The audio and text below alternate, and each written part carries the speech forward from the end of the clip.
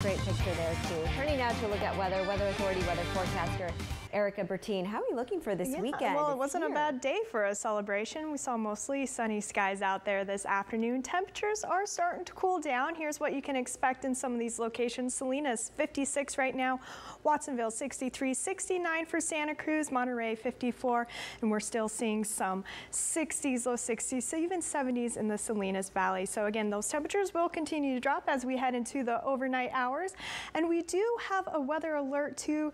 We have a gale warning. This was supposed to expire on Saturday at 3 a.m. It has been extended, until Sunday 3 a.m. now. Northwest winds 20 to 30 knots, gusts up to 40. So mariners, just be aware of those hazardous windy conditions out there. We have some wind to talk about for us locally tomorrow. We are seeing some breezy conditions along the coast and into the Salinas Valley. In fact, the Salinas Valley right now, we are seeing some windy conditions, so you might even be experiencing some gusts. Now, those winds are going to last throughout the overnight hours, and we will start to pick up again into tomorrow afternoon and early evening hours. And so this is what you can again expect into the Salinas Valley. Some gusty conditions in the valleys, lower elevations, and even in some of the higher elevations as well. So if you have those outdoor plans, just be aware of those winds. But as far as temperatures go, we're still going to be very seasonable out there.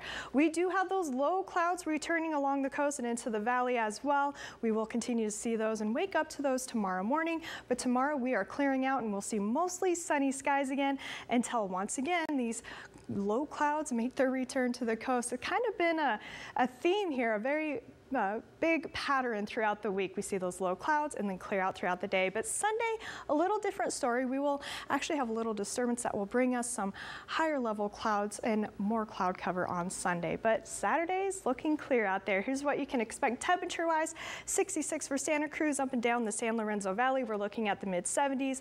Davenport and Bonnie Doon in the mid to low 60s, and we're going to continue to see those 50s and 60s out there. 61 for Cashville, 63 for Salinas.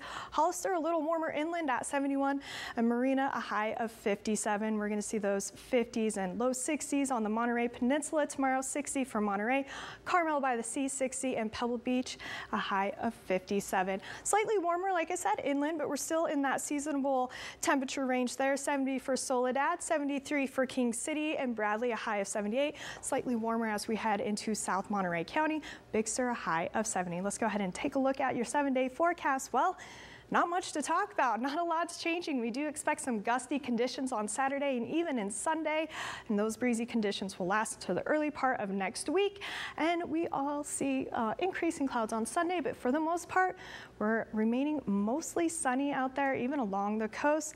For our inland locations, again, windy conditions both Saturday and Sunday, breezy Monday and Tuesday, but not much as far as temperature change or clouds. We're going to remain mostly sunny out there for most of next week. It's just the pattern that we are stuck in. Veronica?